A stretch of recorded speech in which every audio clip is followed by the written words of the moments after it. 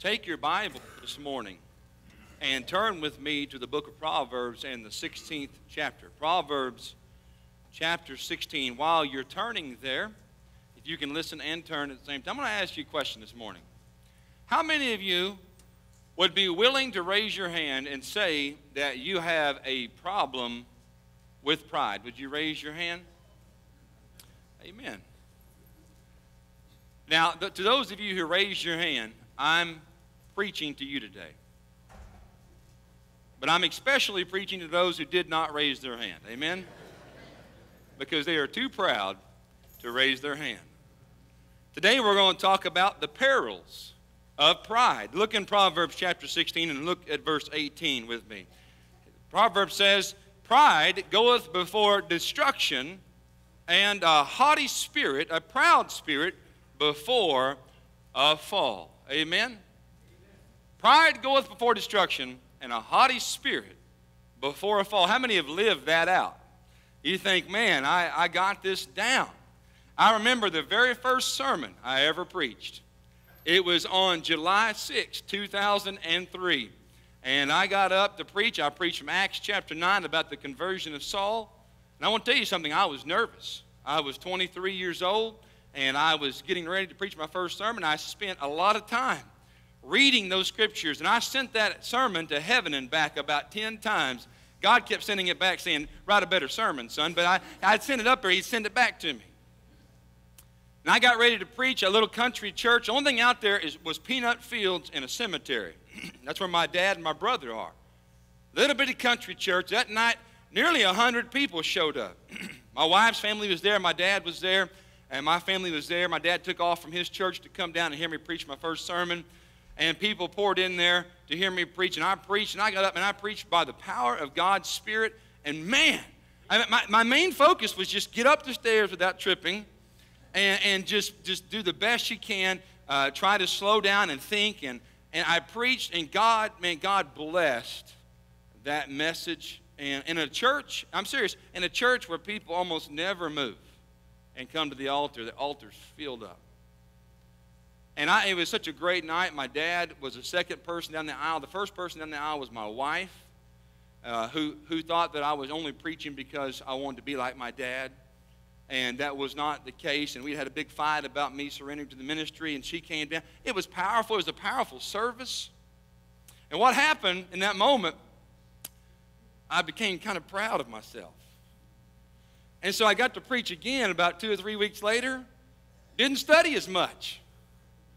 Didn't send that sermon to heaven, because if I had, God would have said, no.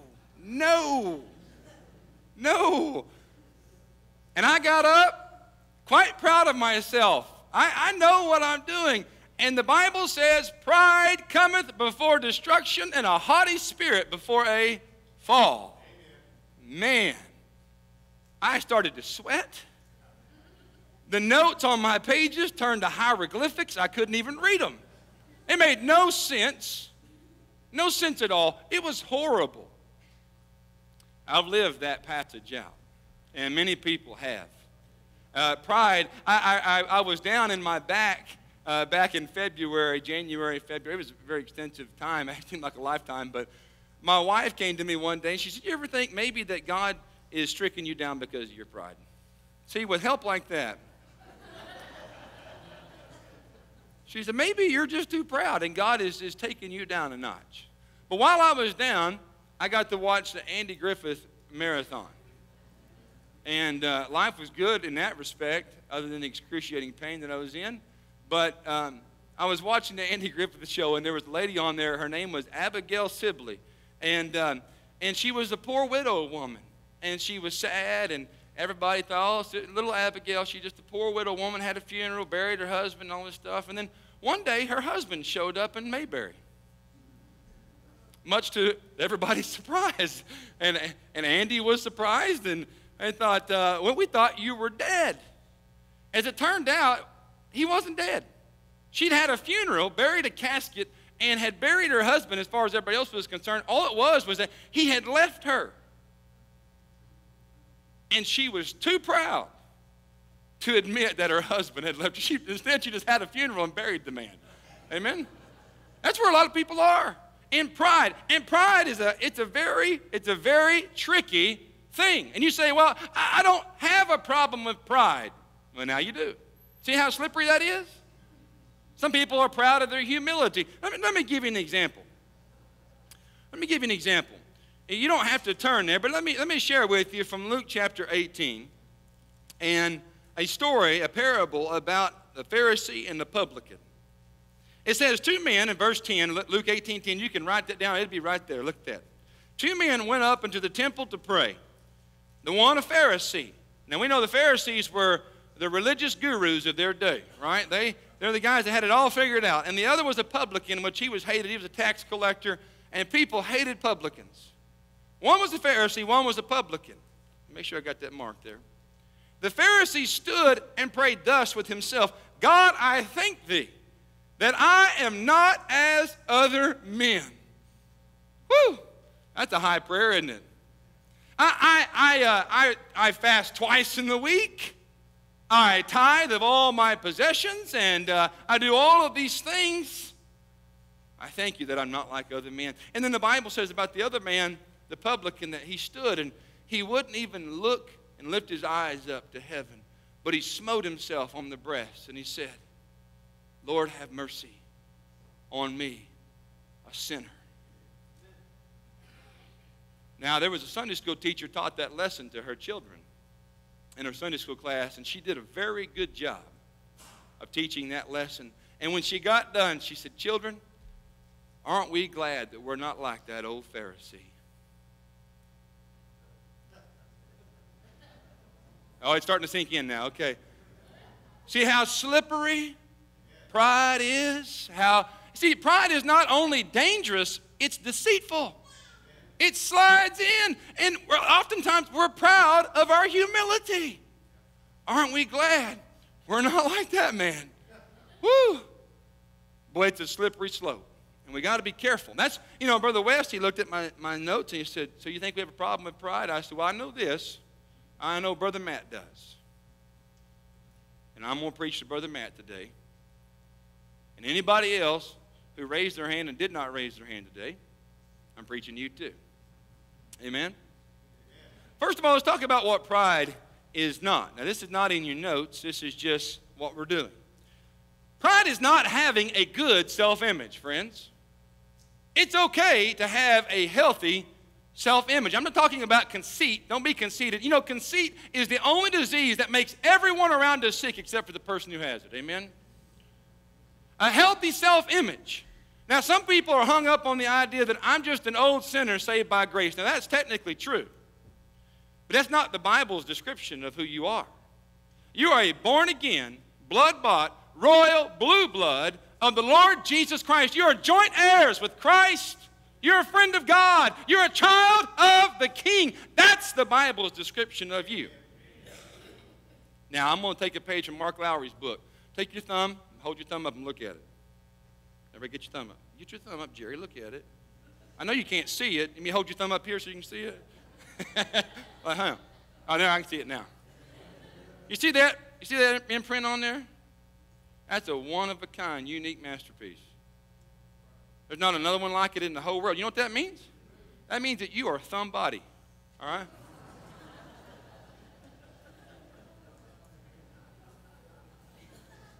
In Jesus Christ, you are a thumb body. We're not just old sinners saved by grace. So pride is not having a good self-image. You're a child of the King. Friends, you ought to be excited about that. You are somebody in Jesus Christ. Now, pride is not taking pride in a job well done. If you have a job to do, you ought to do a good job. Amen. You ought to give, hey, listen, someone pastors your church for 29 years, you ought to give recognition to that. You can be proud of accomplishments. You can be proud. And if you're doing a job, you ought to do it as unto the Lord and not unto me. And do it right. Take pride in your work. My son and I mow yards together. We don't always do a good job. And some of you know that because I mow your yard. But I tell Jake, I'm like, Jake, we want straight lines, man. Straight lines. We want the curb to be clean and slick. Take pride in what you do. Don't just go out there and do it halfway. That's not the pride we're talking about. Taking pride in your labor is not what we're talking about. Let's talk about what pride is in reality, though, and what it really is. Pride is an attitude of independence from God. Did you get that? Now, these are not in your notes as well. This is all extra stuff I'm giving you for free. Pride is an attitude of independence from God. Let me ask you this. How's your prayer life? Do you pray?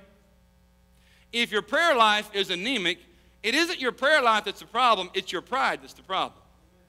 Because my pride says, I don't need to pray. Why do I need to pray? Everything is good. I'm doing just fine. I can handle this myself. It's an attitude of independence apart from God. You don't think that you need to pray. Pride is a spirit of ungratefulness toward God. Boy, is that an epidemic in the Christian ranks. Pride is when we refuse to recognize that everything that we have comes from God. Paul asked this penetrating question. He said, what hast thou that thou didst not receive?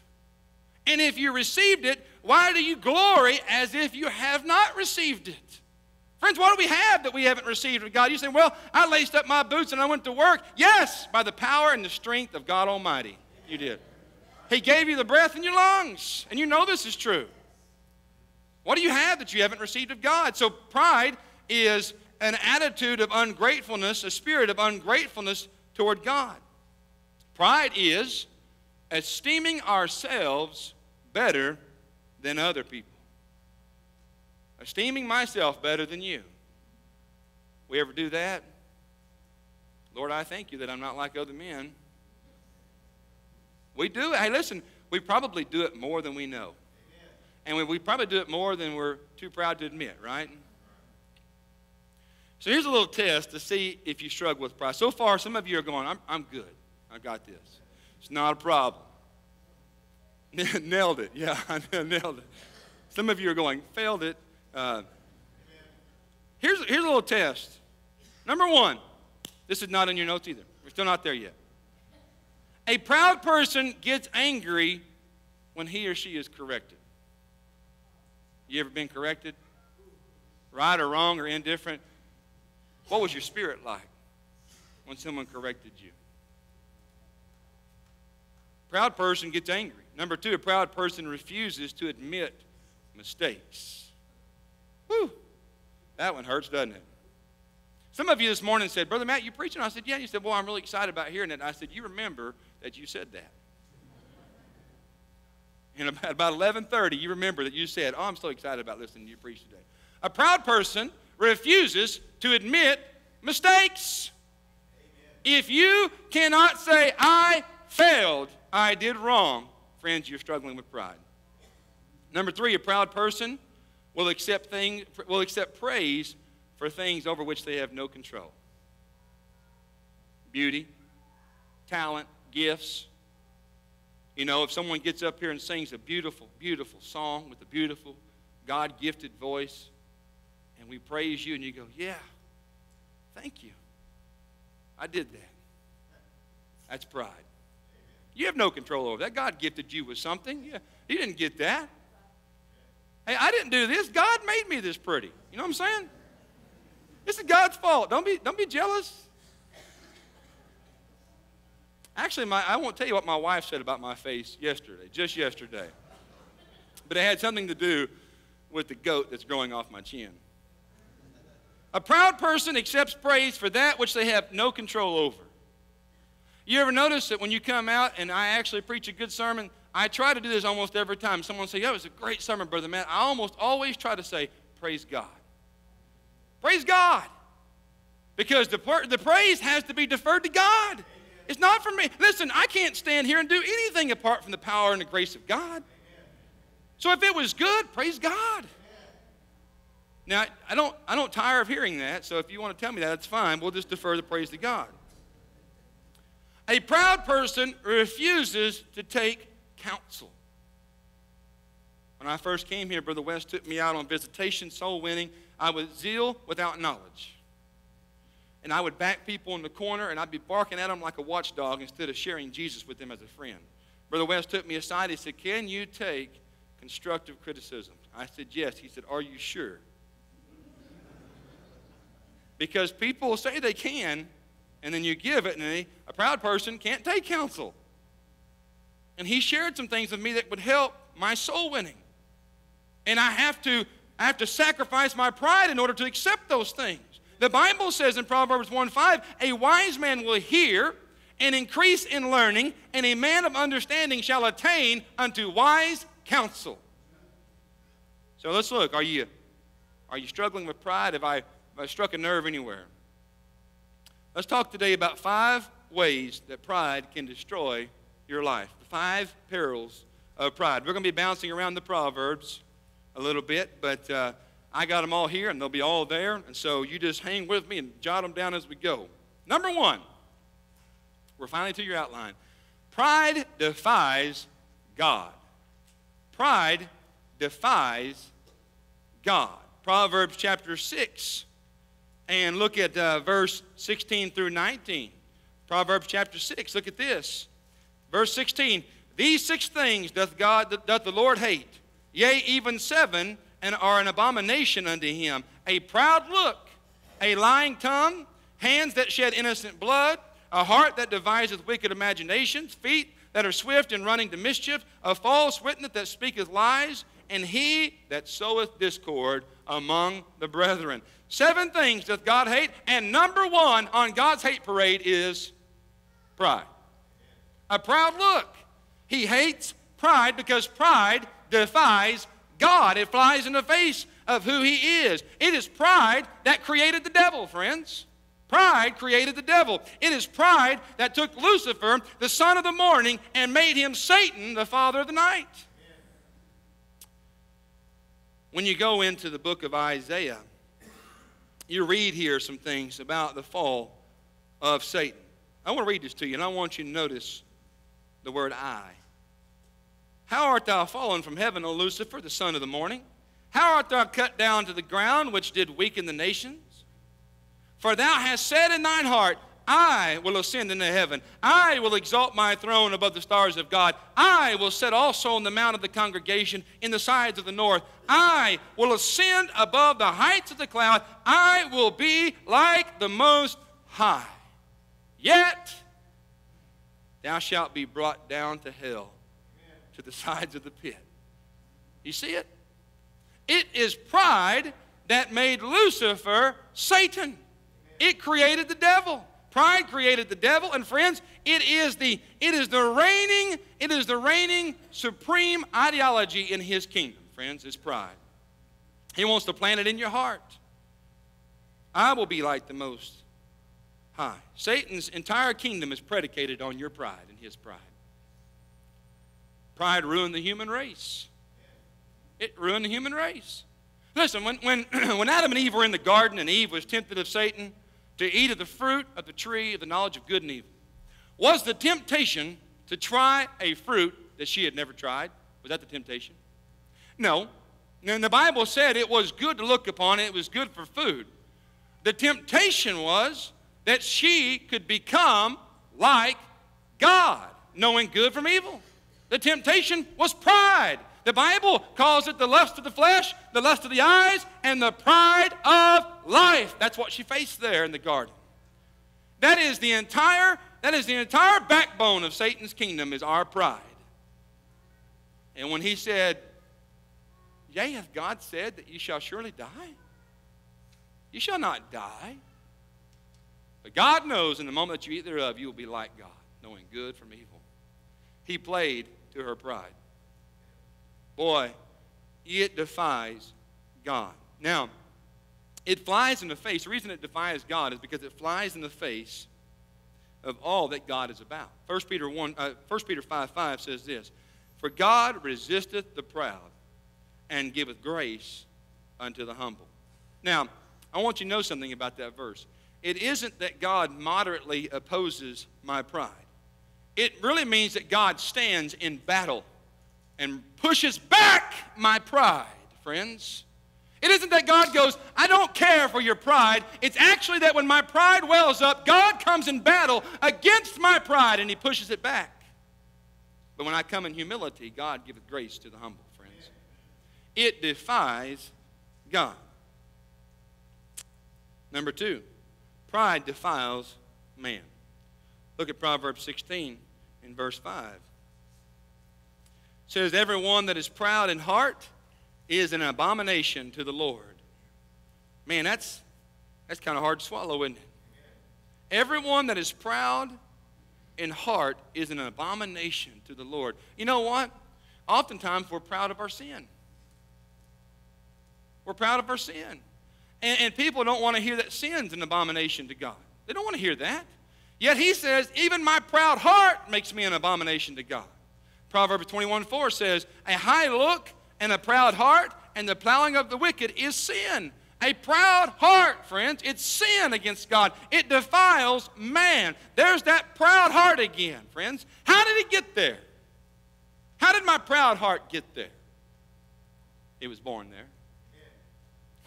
When Eve and Adam fell in the garden, and sin, the Bible says sin came by one man, Adam.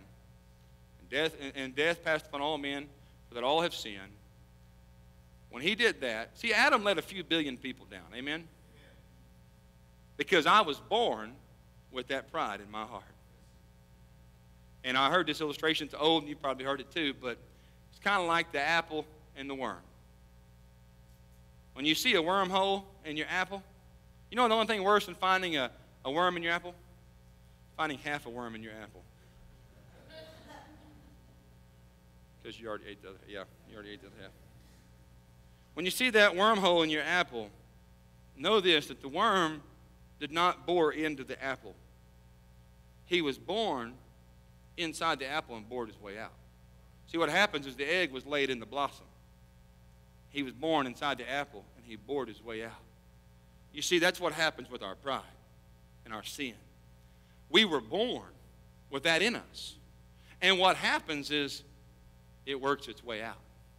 That proud heart, it'll work its way out. That sin in our life will work its way out of our life.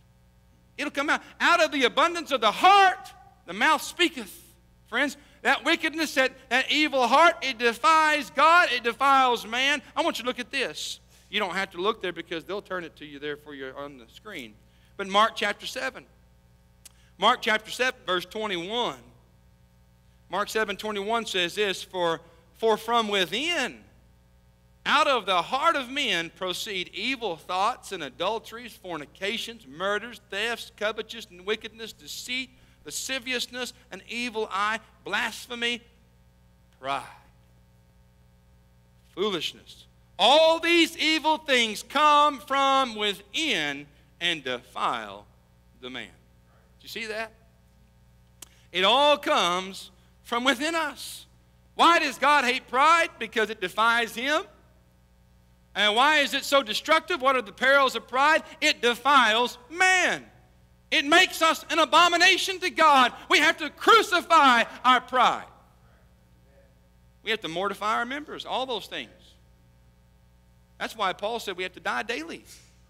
I have to, listen, in order for me to live in this society and please God, I have to die to myself. And that's a hard concept, but listen, friends, it's necessary. Last week, I had one of my favorite people in the whole world came around the corner in the kitchen. It was Sunday morning. I was exhausted. She came around the corner. She goes, "Whoa, you look tired." I said, "Thank you." I said, "I am tired." She said, I'm sorry. I shouldn't have said that. It was so rude of me to say that. I said, "Listen, sister, you didn't hurt my feelings." I told her what I've always said that I stole from somebody else, Brother Lester Roloff. If you hurt me, it's not your fault, it's mine. Because I'm supposed to be dead, and you can't hurt something that's dead. Amen? We're supposed to die. Crucify that pride. Listen, I'm not too proud to be insulted. And then listen, anybody who says as many offensive things as I do can't be offended when someone says something offensive to you. Amen? You can't be so soft. All right? I've offended more people in one day than anybody else will in a lifetime. So, it defies God. It defiles man. Number 3, pride is destructive because it divides society. Pride divides society. Let's face it, pride is very divisive in all of our lives. Look at this. Proverbs 13:10 says this, and you can jot these down in your little lines there and go back and look at them, but it'll show up here. Proverbs 13:10. Only by pride cometh contentions. You know what contentions are? That's what you and your wife had the other day. That's a contention. It's a fight. It's an argument. Proverbs 28:25 says, he that is of a proud heart stirreth up strife. A proud heart stirs up battles. Listen, there's not one battle, not one war, not one church split, not one divorce that pride did not play a major factor in all of it, friends. Pride destroys and divides. Listen, if our church gets divided, it's because of pride. If your marriage gets divided, you can count on it, it's pride at the root of it all. If our countries are divided, it's pride at the root of it all. Always. It divides society. And here's why. Pride defies God, and therefore, when it defies God, it puts us out of fellowship with God. Now you think about this for just a moment. Pride defies God, and so when I am lifted up in pride, it puts me out of fellowship with God. Now I want to share something with you that I got from my father years and years ago, and I don't think I'll ever forget it. When I am out of fellowship, and you listen fast here, listen good. When I am out of fellowship with God, inevitably, I will eventually be out of fellowship with nearly everyone around me. That's a fact. You write that down hard and fast. When I'm out of fellowship with God, the next thing I know, I'm out of fellowship with my wife. Next thing I know, I'm out of fellowship with my brethren, my co-workers. I'm out of fellowship with people on the job and other places. My fellowship with God is important. And when pride comes in to my heart and defies God, it defiles me, and it divides me from God, and therefore it divides me from everyone else. Now you say, well, I'm having some trouble in my life right now, in my marriage, in my home. You go back and check your relationship with God and check your pride status. Anybody in here ever have a discussion with your wife or husband? By discussion, I mean the one the neighbors could hear and they could weigh in on the situation. You know, if you needed some advice, they'd be like, yeah, I heard y'all talking about it. I heard y'all discussing that the other day. Brother West told me the other day that he and Sister Betty have only had one fight in their 40-some-odd years of marriage. He said it lasted 40-some-odd years, but it's just been one fight. Amen? You ever have one of those discussions with your spouse? Those are hard, ain't they? Because really there's no winners. There's no winners in that. And what happens is you have to walk away and you get mad and your wife's telling you, just stop, and you leave, you slam the door, you go out and you fume for a little while and you're... And if you're spiritual enough, you'll even attempt to pray, but guess what happens when you attempt to pray? Your spirit won't hardly let you, right? Am I right? Anybody else been there besides me? Okay, just me. But listen, here's what happens. Let me tell you how it works in my life. I walk away fuming, and now my heart, it becomes hard and calloused, and I don't even want to pray. You ever been there?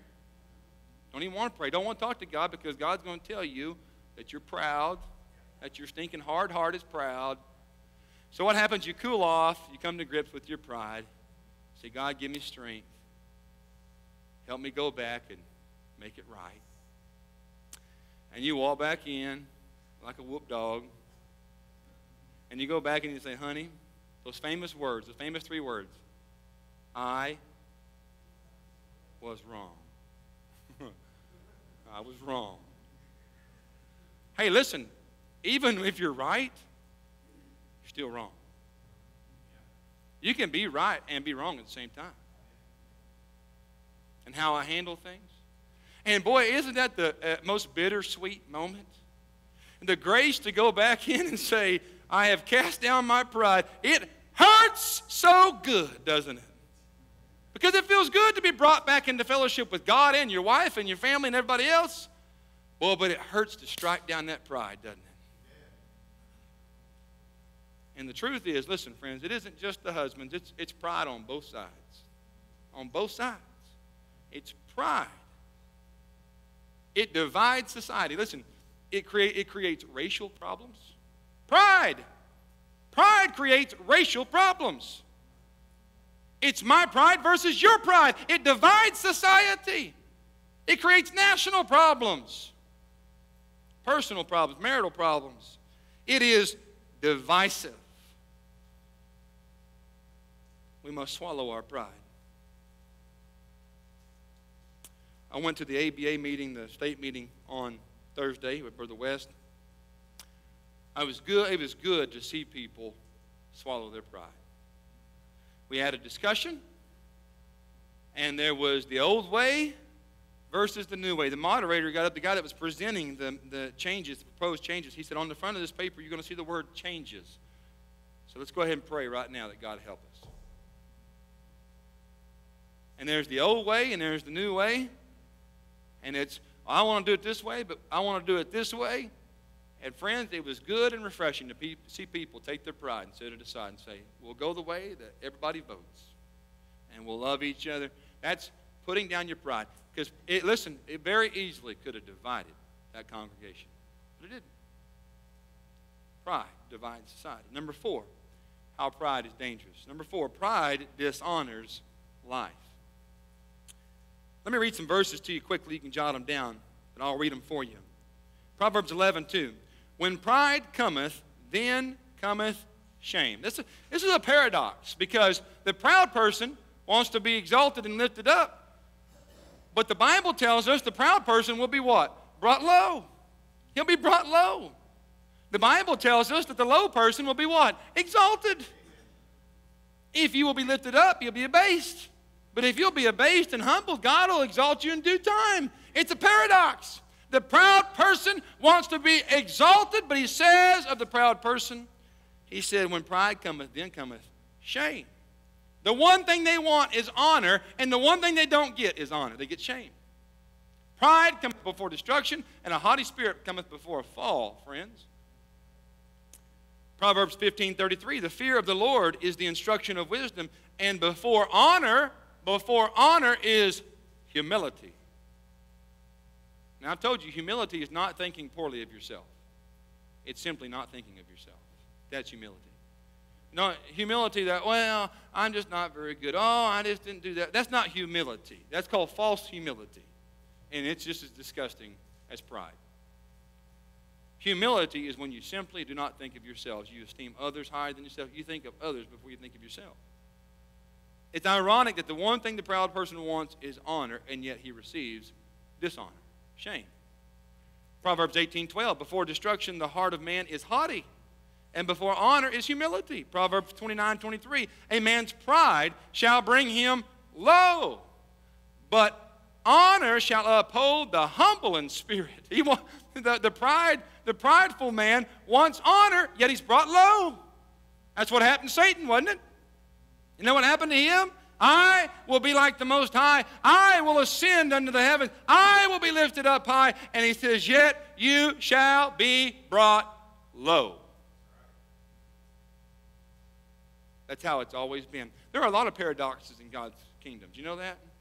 First shall be last. Right? So here's how it works. Pride brings dishonor to us. It dishonors man. And boy, did it ever bring Lucifer low. Over and over and over again in the Bible, this principle is taught. The humble shall be exalted, the proud shall be abased. Pride goeth before destruction, and a haughty spirit before a fall. You want to be lifted up? You want to be honored? Be humble. Be abased. Number 5, and lastly, 5 ways pride destroys lives. Number 5, pride destroys souls. Pride destroys souls. I have some other verses I could read. I'll just read one. Proverbs 15:25 says this. The Lord will destroy the house of the proud. He'll destroy the house of the proud. Listen, friends, pride is the road to ruin. It has led to personal ruin. People's lives have been destroyed. because they are too proud to change. It has led to national ruin. America is proud. America's proud. America is proud. And listen, America could be headed for a fall. It's led to domestic ruin, divorce, dysfunctional families run rampant because of pride, and people won't kill their pride, they just feed it. It's led to emotional ruin. It's led to spiritual ruin. Pride has led to spiritual ruin. God can't use a proud person. Furthermore, God will not use a proud person. He won't. Listen, there are people who are too proud to be used of God, and so they've been placed on the shelf. Listen, friends, you can be too big for God to use, but you can never be too small for God to use.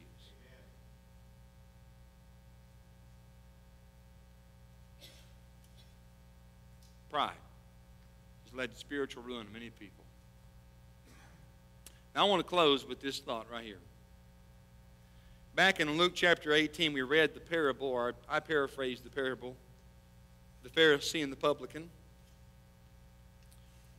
And basically, we could bring that down to this right here today. Two men went to church today. Brother so-and-so and brother so-and-so. One of them said, the Bible says he stood and prayed with himself. Isn't that an amazing thought? He prayed with himself. That's because God wasn't in his prayer. God, I thank you that I'm not like other men. Boy, look at all the things that I've done. I fast twice in the week. I tithe of all that I possess. I pray often. Lord, I thank you that I'm not like other men. And then there's the old publican over there beating his breast with his head bowed low. Lord, have mercy on me, a sinner. The sinner, the chiefest of sinners. The Bible says those two men went home that day. It says of the publican who prayed that way that he went home justified that day. Now today, we're going to go home one of two ways. Are you ready? I'll close with this. Go ahead. Brother Sam, come on up. Sister Sue. I want to close with this thought. We're going to go home today one of two ways. Either today you go home dignified, or today you go home justified. Dignified means you leave here today with your pride intact. Dishonored and defiant to God. But listen, you get to keep your pride and your dignity that says, well, I don't need to be saved. I don't need all these things. I am good enough. I thank you, God, that I am the way that I am. And you get to go home dignified. But friends, the person who will abase themselves and put themselves at the feet of Jesus and cry out for his mercy will go home today justified before God. You know what that tells me right there? It tells me two things. It tells me, first of all, that there's no sinner who's too bad to be saved. And it also tells me that there's no man who's too good that he need not be saved. Now, where are you at today? Are you struggling with your pride? Many of you, I have pricked your heart today. The Holy Spirit has pricked your heart. Some of you are here today, and you need to be saved. You need to get on your face before God and cry out in humility, have mercy on me, sinner. Friends, if you do that today, God will honor that prayer. He'll hear from heaven. He'll reach down. With the hand of mercy, he'll pull you up. He'll cover your sin with the blood of Jesus Christ that was shed so many years ago. Today, you can walk out of here justified before God. No longer an old sinner, Not even an old sinner saved by grace, but a new creature in Christ Jesus. Cleansed of all unrighteousness, forgiven, standing in good standing with God in heaven. And if you died this day after doing that, you can face God. And you can say, cleansed and justified by the blood of Jesus Christ. Friend, don't let your pride keep you out of heaven. Pride has escorted so many people straight to hell. Pride will take you down a road of ruin, and it'll leave you at hell's gate when it's done. Cut it off. Today, come right now, and get on your face before God and say, God, have mercy on me, a sinner. Forgive me. Make me your child. Save me from my sin. Cleanse me from all unrighteousness. He'll do it today. Maybe you're here today and you've been saved for a long time. God cannot use somebody who's full of pride, but He wants to use you. Today you can come and say, I'm laying down my pride today. I want to be used of you, God.